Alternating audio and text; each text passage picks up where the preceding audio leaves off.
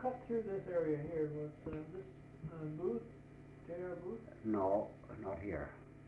There was Carswell McCoy was one company that was in here, and was put near the main company was in here, and the Mclaren lumber company in Perth.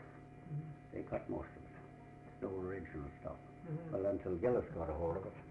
Gillis they bought it clean through to, they bought Carswell McCoy out and Mclaren out too. Right clean up to Hardwood Lake. They bought it that far up that time. And when they cut the timber off, they throwed this limit up right down to this other line. You see, it was in two limits. And they throwed it down here to as far as Clear Lake and out to Brewery, straight across to the Colton Rapids. So the one limit up and kept this lower limit. What, it went back to the government then? It went back to Crown, yeah. They throwed it up. And then it went up for location. You could locate lots in here then at that time.